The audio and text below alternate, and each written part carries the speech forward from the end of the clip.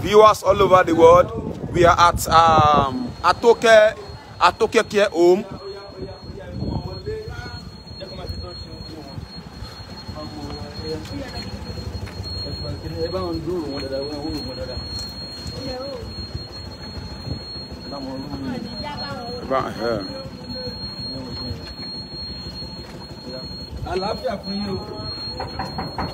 Hello, everybody.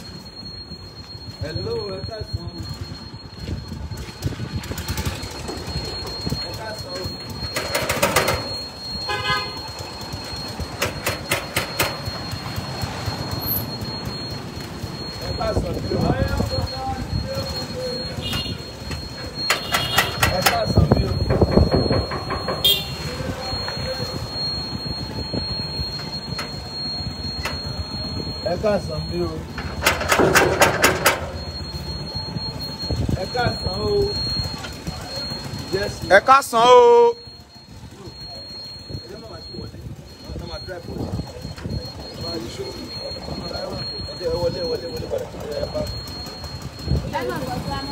we are at Toke. Okay.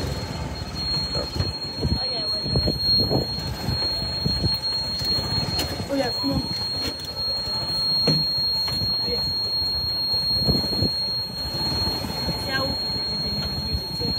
So, viewers all over the world, we are here at Atoke Home here.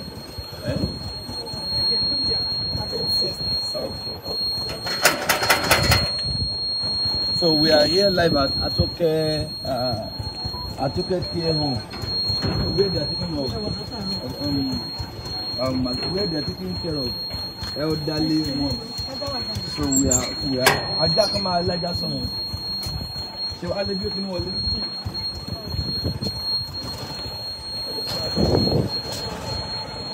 Everybody watching us all over the world, we are here at Atoke Care Home.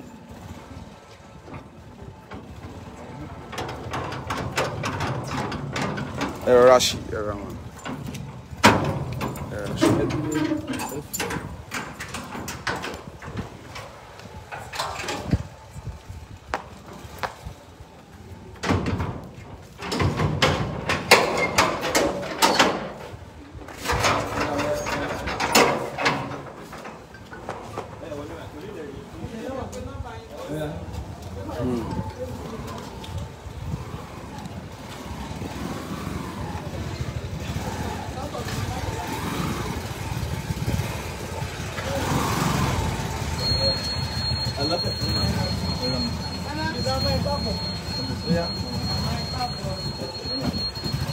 Mama won kin. Ẹ káàbọ̀ mama. Sala fi ari. Ya ko ti etiquette.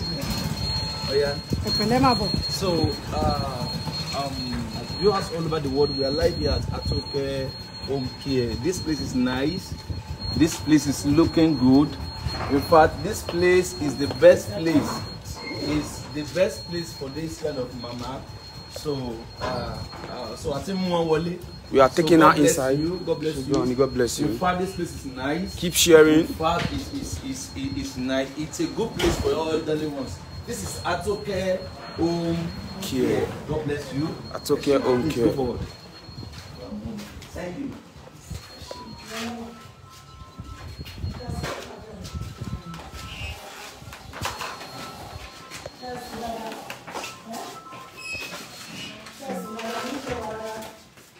Am I right?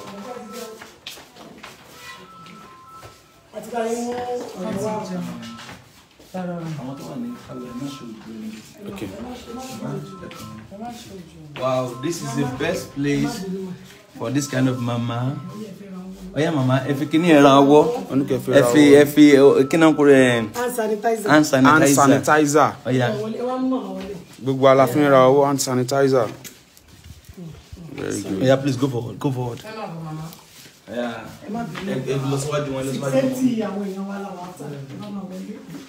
Wow. This is the best place for this kind of Mama. Ibi tí ó dára jù fún àwọn arúgbó lélẹ̀. This is great. Ibi bí dára gan. Ẹ ṣé gan ni. Ibi bí dára gan. Wow. Ibi bí dára gan. Ẹ ṣé gan ma. Ẹ ṣé gan. Wow, this is so this is Mama Olubisi Janet. She's here live in Atoke at Atoke Care Home. This is the Lord's doing, from grass to grace. Ibi Mama so sheri. Ṣùgbọ́n báyìí wọ́n kọ́ báyìí. Èmi gan ṣe ẹni so èmi gan dàgbà lágbà báyìí. Okay. Oya, please come. Ibi tá ma fi Mama ẹ jókòó. We are taking Mama to we want to show Ibi tá ma fi Mama sí ẹ máa wò. where Mama is going to be living. This is a great place. Wow, this is a good. Mama tún ní dining because Mama jẹun. Oh my God, beautiful. Wow, Mama tún máa wo TV. Mama wo gbogbo nǹkan. Wow.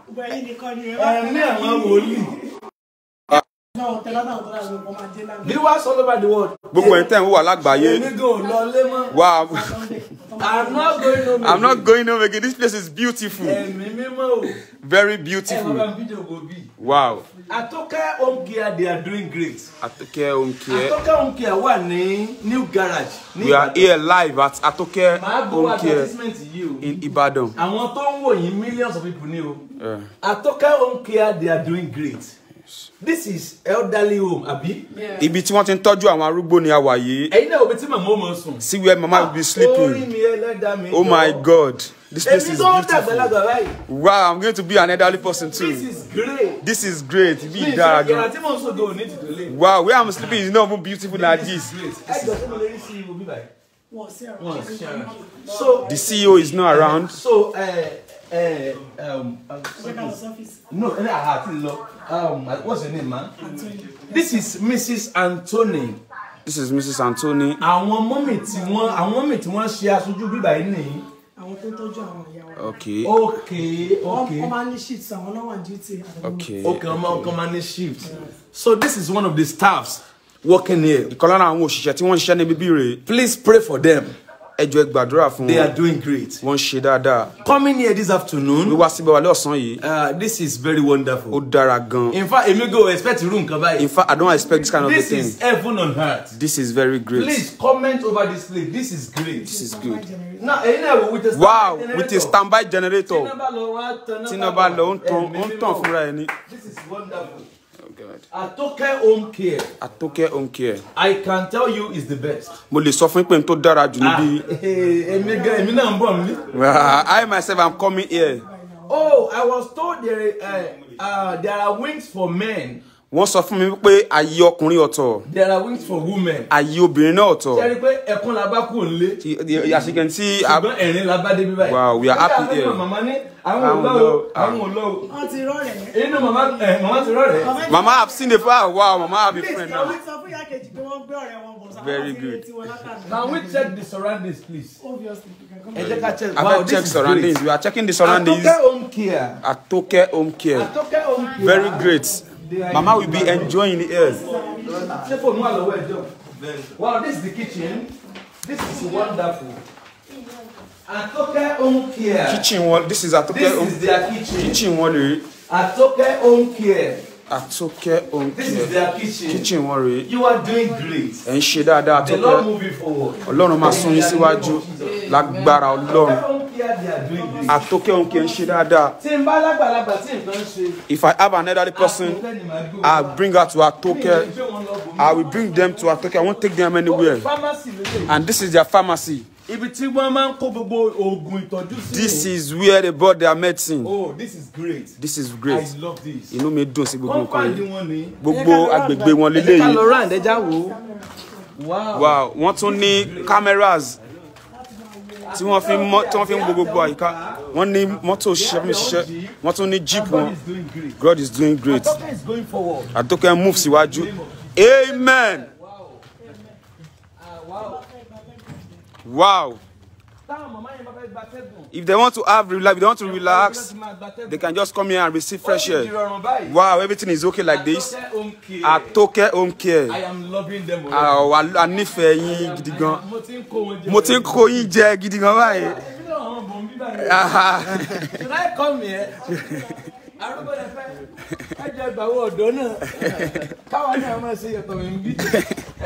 Wow, their compound is beautiful.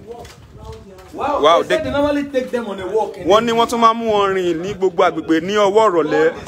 Ọlọ́run ṣe ohun tó dára. Ọlọ́run ti ṣe bíbí fún wọn. Fún àwọn arúgbó wa. Tó bá ní arúgbó kankan nílé, mú wọn wá sí Àtókẹ́. Ìbíbí wa ó wà wonderful. This is wonderful. I can't believe this. Ah, wow. What is my high saying? Wow. Kí lójú mi rí? Ojú mi rí. Ojú mi rí tó dáa. Ajá wà nínú cage. Ajá tún wà nínú cage. Wow. There is dog in cage. Ṣé kò ní jáde ṣá? Dog dey. Okay, for security purpose. They have dog for security purpose, and these are the dogs. Wow. These are the dogs. Leo, boni. Don't go. Am I joking? No. This is great. This is their compound. I give Atoke home care. Kata. Okay. Okay, this is where they normally spread their clothes. Oh, that's very good. Wow, Water supply 24 hours. Borehole water. This is wonderful. Omi ò tán rí. I give you 100%. A fún yín ní 100%. Ọlọ́run yóò ṣe tó dára fún Àtókẹ́. God bless Àtókẹ́. Gbogbo ẹ̀yin tán wà ní àgbáyé. A dúpẹ́ lọ́wọ́ yín fún ìrànlọ́wọ́ yìí. Ẹ ṣé gan ni a nífẹ̀ẹ́ yín. A lè dúpẹ́ lọ́wọ́ yín tán. From the beginning of this journey. Láti bẹ̀rẹ̀ iṣẹ́ yìí. We came to Mama yesterday. A lọ sọ́dọ̀ Màmá lánàá. And you people stood instantly. Gbogbo yín sì dìde lójú ẹsẹ̀. That Mama will not suffer. Wípé ìyà ò ní jẹ màmá yìí. You will not suffer. Ìyà ò ní jẹ yín lágbára Ọlọ́run. Your old age, you will not suffer. Ní ìgbà tí ẹ bá dàgbà tẹ́ darúgbó ẹ ò ní jìyà. Gbogbo ẹ̀yin tẹ́ ń wà lágbàáyé. I want you to share it 7 times. A fẹ́ kí ẹ share rẹ̀ káàkiri ní 27 times. I want to pray for you. A fẹ́ gbàdúrà fún As yín. I pray for you, Bí a ti ń gbàdúrà fún yín, that prayer is answered immediately. àdúrà yìí gbà lójú ẹsẹ̀. Everything you are pursuing, Gbogbo ohun tẹ́ ń lé pátá, God will release them. Ọlọ́run yóò yọ̀ǹda rẹ̀ fún yín. All you have been praying for, Gbogbo ohun tẹ́ ti ń gbàdúrà fún, they shall come to pass instantly. gbogbo ẹ̀ lọ́run ó mú wá sí ìmúṣẹ fún yín. God will bless you. Ọlọ́run mi yóò ṣe ohun tó dára fún yín. Ọlọ́run mi yóò ṣe ohun tó dára fún yín. Everywhere you go, Gbogbo ibi tẹ́ ẹ bá lọ tán, you shall be established. ẹ ó rí àánú gbà. Everywhere you go, Gbogbo ibi tẹ́ ẹ bá you lọ, shall be established. ẹ ó rí àánú gbà. How fierce you A ó fi ẹsẹ̀ yín múlẹ̀. Mercy will speak for you. Àánú máa sọ̀rọ̀ lórí ayé Mercy yín. will speak for you. Àánú máa sọ̀rọ̀ lórí ayé yín. Your story will turn to glory. Ìtàn ayé yín yóò yí padà sí ògo ní orúkọ Jésù Kristi. As you make this mama laugh, Bí ẹ ti mú ìyá yìí rẹ́rìn-ín, and you make this ministry move forward, tí ẹ sì mú ìjọ Ọlọ́run sún síwájú, by your watching, bí ẹ ti ń wò ó, by your sharing, bí ẹ ti ń pín káàkiri gbogbo by àgbáyé, your comments, bí ẹ ti ń comment lé by lórí, your support through money, bí ẹ ti ń ràn án lọ́wọ́ pẹ̀lú owó yín, God will reward you. Ọlọ́run yóò pín lérè tí ó dára. God I serve will reward you. Ọlọ́run tí mò ń sìn yóò pín lérè tó dára. God I serve will reward you. Ọlọ́run tí mò ń sìn yóò pín lérè tó The dára. God I serve will reward you. Ọlọ́run tí mò ń sìn yóò fún lérè tó dára. Jesus will reward you. Ọlọ́run yóò fún ní èrè tó dára In the name of ní orúkọ Jésù Kristi. I want to tell you I love you. Mo fẹ́ sọ fún yín pé mo ní ìfẹ́ yín. Mo fẹ́ sọ fún yín pé mo nífẹ̀ẹ́ yín. My viewers all over the world, Gbogbo ẹ̀yin tẹ́ ń wà ní gbogbo àgbáyé. you are my family. Ìdílé wa lẹ jẹ́, family wa ni yín. We shall go with you. Yóò dára fún We yín. love you. A nífẹ̀ẹ́ yín. Please, before you call me, Kó tó di ẹjọ́, kó tó di pé ẹ pè wá. believe who you want to call. Ẹ nígbàgbọ́ nínú ẹni tí ẹ ń pè. Some people will call us and be saying, is this pastor? Oh, that better. Ẹlòmíì máa pè wá, though it is okay the way you are doing. But don't die two number. Ṣùgbọ́n ẹ má pe nọ́mbà méjì. If you die this number, Tẹ́ ẹ bá ti pe nọ́mbà yìí, it is coming straight to me. ó ń bọ̀ wá sí ọ̀dọ̀ wa ni. And the number is 070 Nọ́mbà náà ni 070 54 54 900 900 751 751 070 54 900 900 751 751 070 070 54 54 900 900 751. 751. If you call that number on WhatsApp, Tí ẹ bá pe nọ́mbà yìí lórí WhatsApp, call it directly. tí ẹ bá pè é direct, It's coming to me directly. ó ń bọ̀ wá sọ́dọ̀ wa ní direct. Call this number and be saying, is this a scam or what? Ẹ mọ̀ pé nọ́mbà yìí kẹ́ mọ̀ béèrè wípé ṣé ẹni yìí ṣó jólóòtọ́ àbí kì í ṣólóòtọ́ ṣá. You know, that's an insult. Ẹ̀yin náà mọ̀ ó kàn dà bí ìgbà kẹ́ bí That's an insult. ìgbà kẹ́ ń sọ̀rọ̀ sí ènìyàn ni. It's an embarrassment. Bí ìgbà kẹ́ ń sọ̀rọ̀ sí ènìyàn ni. I love you. A nífẹ̀ẹ́ yín. Jesus loves you. Ọlọ́run sì nífẹ̀ẹ́ yín. Thank you for your support. Ẹ ṣé gan-an fún ìrànlọ́wọ́ yín. We are fit ọ̀rẹ́ ṣe ṣe. We are not talking about religion here. We are not talking about religion here. We are one. Ọ̀kan ni gbogbo wa. Muslim, Christian. Christian, Muslim, We are one. gbogbo wa ọ̀kan ni gbogbo We wa. are one. Ọ̀kan ni gbogbo All wa. my affairs, I love you. Gbogbo ẹ̀yin àfáà wa a nífẹ̀ẹ́ yín All my gidi. shehu, I love Gbogbo you. ẹ̀yin ṣéwù wa a nífẹ̀ẹ́ yín All my gidi gan. imam, I love you. Gbogbo ẹ̀yin ìmáàmù wa a nífẹ̀ẹ́ yín All gidi my gan. alhajis, I love Gbogbo you. ẹ̀yin aláàjì wa a nífẹ̀ẹ́ All yín o. my pastors, I love Gbogbo you. ẹ̀yin ìránṣẹ́ Ọlọ́run a nífẹ̀ẹ́ yín All o. my evangelists, I love you. Gbogbo ẹ̀yin evangelist wa a nífẹ̀ẹ́ yín All o. my apostles, Gbogbo prophets, ẹ̀yin I love you. apostle prophet a nífẹ̀ẹ́ yín All o. my reverend, I love you. Gbogbo ẹ̀yin reverend wa a nífẹ̀ẹ́ yín o. God bless you. Ọlọ́run yóò ṣe ohun tó dára fún yín. Ẹ mọ́ gbàgbé ọ̀kan ní Please gbogbo wa. continue to support us. Ẹ tún máa tẹra mọ́ láti máa ràn wá lọ́wọ́. Ọlọ́run yóò sì tún máa ràn yín náà lọ́wọ́. Ẹ ṣé gan ni fún ìfẹ́ yìí. Ẹ jẹ́ ká kí màmá nulẹ̀. Let's greet Mama once So again. lẹ́yìn kíkí yẹn. After this greeting, Ma? Few information from this. few information from. Okay. Ẹ jẹ́ kí màmá yẹn. Ọya. God bless you, màmá yẹn pẹ̀lẹ́. Pẹ̀lẹ́ màmá. Mama. Ṣe ẹni tó fún yín. Ẹ rí i pé bíbí ìdágan. Okay. Àyè mélòó? 597. Màmá, bó o níbí? Mama, how is this place? Ọ̀dà. Wow, Mama said this place is okay. Màmá ṣe ẹ lọlé. Mama, are you going home again? Ẹ lọlé. Are we go home? Wow, Mama said she's not going home again. A round of applause for Jesus. Wonderful God. God is great. Mo fọ́ tán láyé. Wow, God is great. God is great. God is I great. break finally. Oh my God. I Okay. break. Màmá lẹ́ẹ̀kan sí ṣe ẹ lọlé. Mama, once again, are you going home again? Mama said she's not going home again. Oh, Ẹ jẹ́ bá record àárín. please, record. Please. Before we started coming, Mama said she's not coming. Wow. This morning, Mama was saying she's not coming here. Mama, are you going to leave here? Mama said she's not leaving again. Please, who is there? Record for us. God is great. God is great. God is great. So record. No, you know, video record. Video record. Mama said lonely. Mama, are you going to go back home? Mama said she's not going back home again. Are you going to be leaving? Mama, Mama, God will be with you.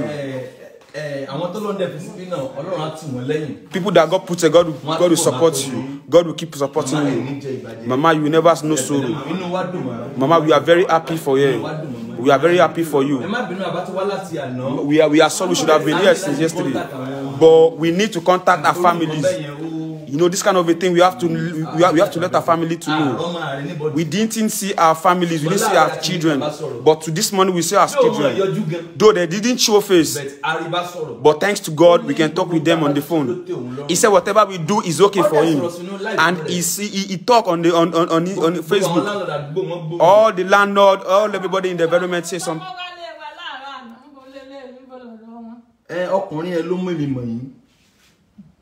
Mama was asking who was that man that came with Pastor yesterday. And Pastor was telling Mama that he was the man that brought him to her. Mama. You'll be eating. God will be with you. Please support Mama. Gbogbo ẹ̀yin tẹ́ ń wò wá ẹ ràn Mama lọ́wọ́. Ibi tá wà, glory be to God. Everything is based on money. Glory to God. Oh, wo ló pa o. Everything that is beautiful here, it is money that kill everything. It is money. It is money. It is money. Gbogbo ẹ̀yin tẹ́ ń wà lágbàáyé. If you wish to talk to me, tí ẹ bá fẹ́ bá wa sọ̀rọ̀, chat my WhatsApp or call me. ẹ bá wa sọ̀rọ̀ lórí WhatsApp kẹ́ pé directly. Dial 070. Ẹ kàn dial 070 54 900 751. Last time 070. Ní ìgbà tó gbẹ̀yìn 070 54 900 751. Yóò dára fún yín. Mama, wave your hand to everybody. Mama, wave your hand. Mama, wave your hand. Mama, wave your hand. Mama is greeting everybody. Mama is saying thank you. Mama, can you pray for everybody watching you? Mama said you will never know sorrow in your life. Amen. Mama said everything will prosper for you. Amen. Amen. Mama said you will not know sorrow. Mama said you will not know sorrow. Mama said you will be great in life. Mama said you'll be great in life. By the grace of God, in Jesus' name.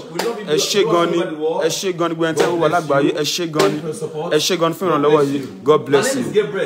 Orúkọ wa ni Gabriel Ademola Amusan. Fún Àgbàlá Gabriel Apostolic Church. Ẹ ṣé gan ni. Mama was asking if we had. Mama enjoy. Mama enjoy. Mama enjoy.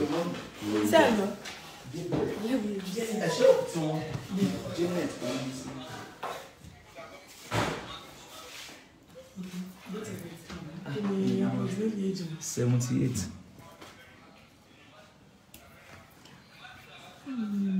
Okay, address. This is Mama's registration form. Okay, Aremo. Okay, Aremo. Wow. Okay, Aremo. Okay, Aremo.